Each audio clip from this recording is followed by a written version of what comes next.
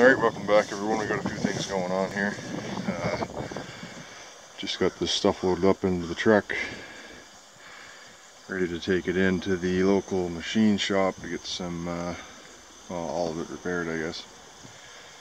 Let's see what we got. We got this chunk off the backhoe. It's kind of like the main piece. It's broke. See this here? Supposed to go kind of like there somewhere.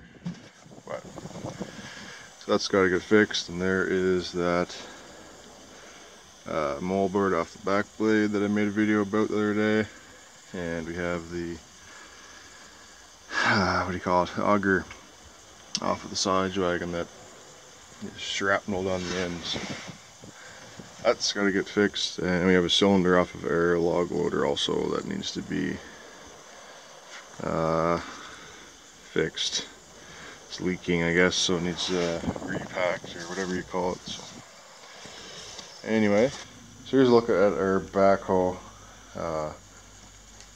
This is a Bradco MD11 or 11MD, something like that. Oh, here it is right here. 11MD2 Bradco. So this, yeah, this fits our 375 four-wheel drive.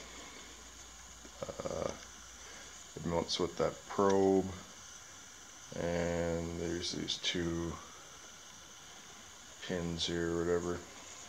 So it's got its own seat and controls and stuff, and the stabilizers are right here.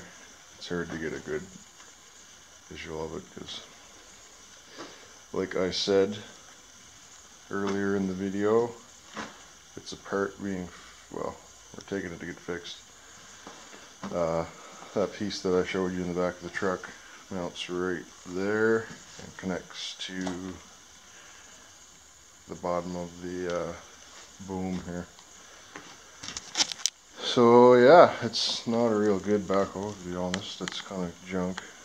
It's not heavy enough, and there's a lot of slop, especially in the kind of side to side of the backhoe.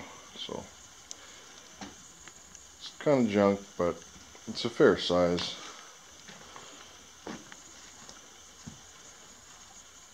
The backhoes that you see now on like the 30-40 horsepower Kubotas are beefier than this one, I think. There is an HD too. I think this is like a MD for medium duty, but there was an 11 HD that was heavier. That's probably what we should have got back in the day, but not much you can do about that now. But it serves its purpose. So hopefully we'll get that fixed.